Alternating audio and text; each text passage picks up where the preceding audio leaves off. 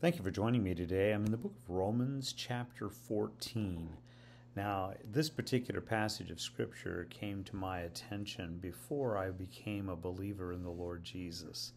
I grew up in one of the mainline churches that way, but and we had some kinds of understanding of the authority of Scripture, but we really didn't trust in it as we should.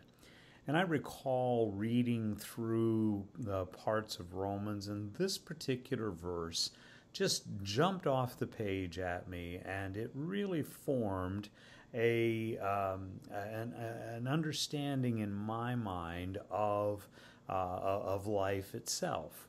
It says this, and you're going to be surprised to hear this, but it says this: I know and am persuaded in the Lord Jesus that nothing is unclean in itself. But if it is unclean for anyone who thinks it, but it is unclean for anyone who thinks it unclean. Now, that particular verse, taken out of its context, creates a relativistic worldview that basically you can do, you can think, you can assume anything that you want to think, and it's okay. And that was the attitude that I had before I became a believer in the Lord Jesus. Of course, since that particular time, I have understood the importance of the context of Scripture. Now, the reason I bring this up, not only because it had an impression upon my own life, but part of the reason I bring this up is that there are many people who look upon the Bible and upon the Scripture itself as just a book of proverbial sayings and ideas that are isolated. In fact, that's oftentimes how we use them. And that's part of the reason why this blog is the way it is. But I look at people who take the Scripture out of its context, and they use a particular verse in a way that is not the intent of the author. And that's a very dangerous thing to do. That's exactly what I was doing when I was a young person before I put my faith and trust in Jesus. I had taken this particular verse out of context, and that colored everything else that I saw. If you think it's okay, this verse gave you the authority and the justification for doing whatever you wanted to do. It was okay. And that's how I viewed it. But now I look at this particular passage and I recognize the context is only talking about those people who have a conscience about eating meat sacrificed to idols.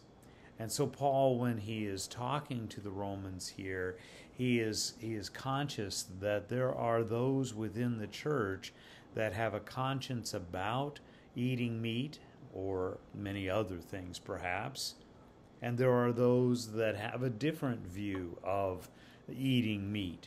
And he's not concerned about whether we eat meat or don't eat meat and all of that kind of thing. He's mostly concerned that we recognize that in Jesus, He is our hope, He is our strength, and we need to love one another in a way that honors their choices in these lesser matters.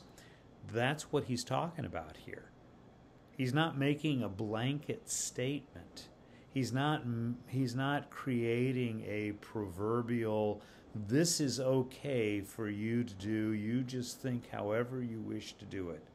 God doesn't do that. He writes in the context of these men that have that are his apostles or prophets, however, in whatever part of Scripture you're in.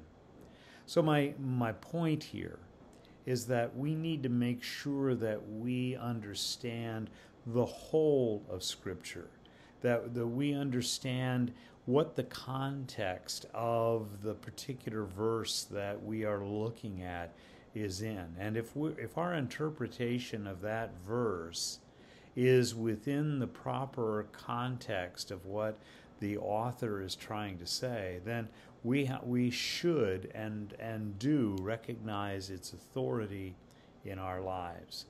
But to pull a verse out and isolate it, to make it say something that it really is not intended to say, that's where we fall into danger. That's what I did before I was a believer. And that's what many people do in this particular day and age. And we need to be very careful about that. Father, I ask you to grant to us wisdom to know and to express how we can understand the Scripture. I pray, Father, that your Holy Spirit will guide us, will illumine our minds, so that we'll understand what you intend for us to understand, what you inspired the authors to write. And so I thank you, Father, for this lesson that you brought into my life so many years ago. And I pray, Father, that we as your people will look at the Scripture as you intended and not simply as a book of proverbial statements. Thank you for your faithfulness to us. Meet us now in Jesus' name. Amen. God bless you. I hope you have a great day now.